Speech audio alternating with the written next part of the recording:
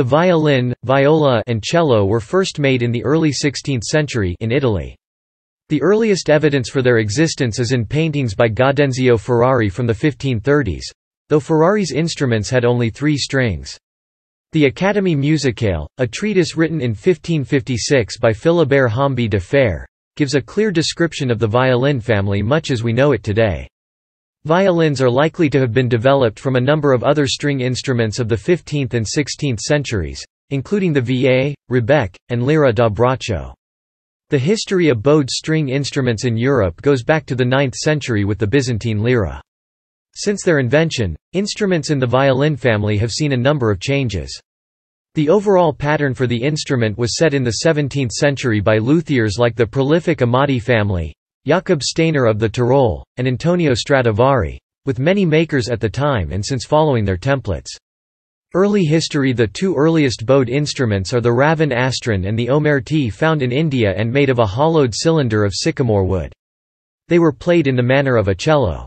Also in China, another 2-stringed bowed instrument was the arhu. The direct ancestor of all European bowed instruments is the Arabic rebab, which developed into the Byzantine lira by the 9th century and later the European rebec. In Welsh, the equivalent were the 3 and 6 strings crwths. The Persian geographer Ibn Khordadbeh of the 9th century was the first to cite the bowed Byzantine lira as a typical instrument of the Byzantines and equivalent to the rebab used in the Islamic empires of that time. The Byzantine lira spread through Europe westward, and in the 11th and 12th centuries European writers use the terms fiddle and lira interchangeably when referring to bowed instruments. In the meantime, rebab was introduced to the Western Europe possibly through the Iberian Peninsula, and both bowed instruments spread widely throughout Europe, giving birth to various European bowed instruments. During the Renaissance, the rebec came in different sizes and pitches: soprano, tenor, and bass. The smaller versions of the instrument were known in Italy as rebecchino and in France as roubachiette. Over the centuries that followed, Europe continued to have 2 distinct types of bowed instruments. One, relatively square-shaped, held in the arms, known with the Italian term lira da braccio family. The other, with sloping shoulders and held between the knees, known with the Italian term lira da gamba group. During the Renaissance, the gambas were important in elegant instruments. The very successful family of fretted viols appeared in Europe only few years before the violin. They eventually lost ground to the louder lira da braccio family of the modern violin. Emergence. The first clear record of a violin-like instrument comes from paintings by Gaudenzio Ferrari. In his Madonna of the Orange Tree, painted in 1530, a cherub is seen playing a bowed instrument which clearly has the hallmarks of violins. A few years later, on a fresco in the cupola of the Church of Madonna dei Miracoli in Saronno, angels play 3 instruments of the violin family, corresponding to violin, viola and cello. The instruments depicted by Ferrari have bulging front and back plates, strings that feed into peg boxes with side pegs and F-holes. They do not have frets. The only real difference between those instruments and the modern violin is that Ferraris have 3 strings and a rather more extravagant curved shape. It is not clear exactly who made the first violins, but there is good evidence that they originate from northern Italy, near Milan. Not only are Ferrari's paintings in that area, but also towns like Brescia and Cremona then had a great reputation for the craftsmanship of stringed instruments. The earliest documentary evidence for a violin is in the records of the Treasury of Savoy, which paid for trompettes et violins de Vercelles, that is to say, trumpets and violins from Vercelli, the town where Ferrari painted his Madonna of the Orange Tree. The first extant written use of the Italian term violino occurs in 1538, when violini milanesi were brought to Nice when negotiating the conclusion of a war. The violin quickly became very popular, both among street musicians and the nobility, which is illustrated by the fact that Charles IX of France commissioned an extensive range of string instruments in the second half of the 16th century. Around 1555, the French court imported a dance band of Italian violinists, and in 1573, during one of Catherine de' Medici's celebration, the music was the most melodious one had ever seen, and the ballet was accompanied by some 30 violins playing very pleasantly a warlike tune, wrote an observer. The oldest confirmed surviving violin, dated inside, is the Charles IX, by Andrea Amati, made in Cremona in 1564, but the label is very doubtful.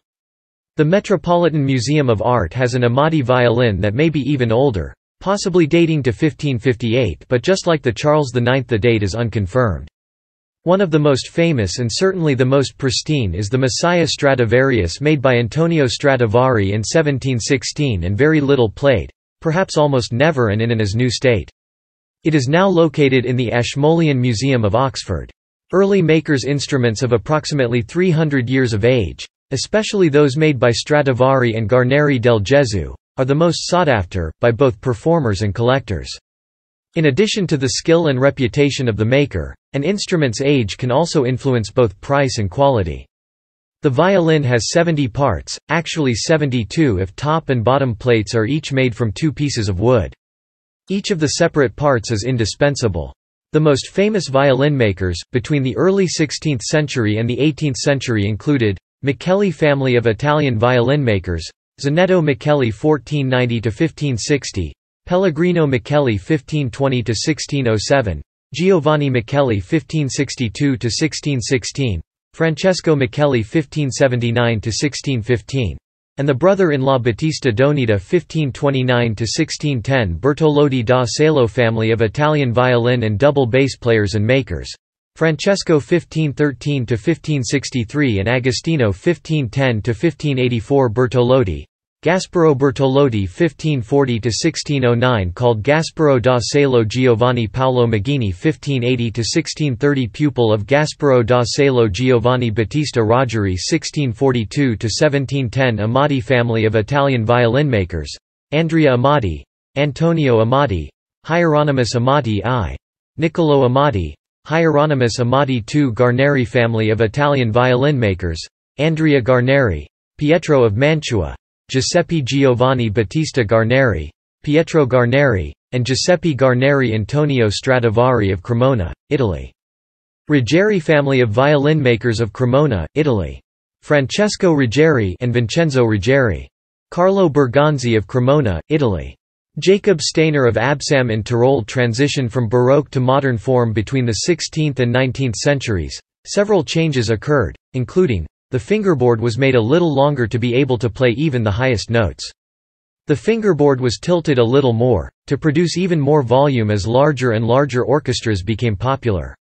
Nearly all old instruments were modified, including lengthening of the neck by 1 centimeter, in response to the raising of pitch that occurred in the 19th century. The bass bar of nearly all old instruments was made heavier to allow a greater string tension. The classical luthiers nailed, and glued the instrument next to the upper block of the body before gluing on the soundboard, while later luthiers mortised the neck to the body after completely assembling the body. The chinrest was invented in the early 19th century by Louis Sparre.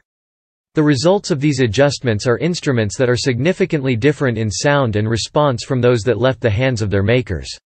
Regardless, most violins nowadays are built superficially resembling the old instruments. Trade violins in the 19th and 20th centuries. Numerous violins were produced in France, Saxony and the Mittenwald in what is now Germany, in the Tyrol, now parts of Austria and Italy, and in Bohemia, now part of the Czech Republic. About 7 million violin family instruments and basses, and far more bows, were shipped from Markneukirchen between 1880 and 1914. Many 19th and early 20th century instruments shipped from Saxony were in fact made in Bohemia, where the cost of living was less. While the French workshops in Meyercourt employed hundreds of workers, the Saxon, Bohemian instruments were made by a cottage industry of, mostly anonymous skilled laborers, quickly turning out a simple, inexpensive product. Today this market also sees instruments coming from China, Romania, and Bulgaria. Recent inventions. More recently, the Stroh violin used mechanical amplification similar to that of an unelectrified gramophone to boost sound volume. Some Stroh violins have a small, monitor, horn pointed at the player's ear, for audibility on a loud stage, where the main horn points at the audience. In the late 19th and early 20th centuries, before electronic sound amplification became common, Stroh violins were used particularly in the recording studio. These violins with directional horns better suited the demands of the early recording industry's technology than the traditional violin. Stroh was not the only person who made instruments of this class. Over 20 different inventions appear in the patent books up to 1949.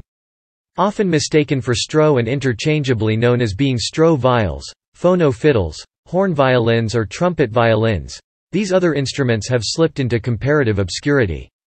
The history of the electric violin spans the entire 20th century. The success of electrical amplification, recording and playback devices brought an end to the use of the Stroh violin in broadcast and recording.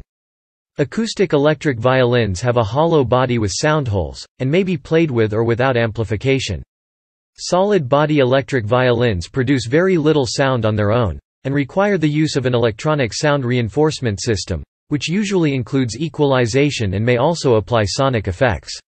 Electric violins may have 4 strings, or as many as 7 strings.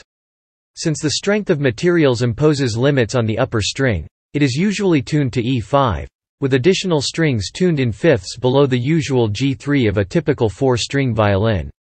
The 5-string electric violin shown in the gallery below was built by John Jordan in the early 21st century, and is tuned CGDAE.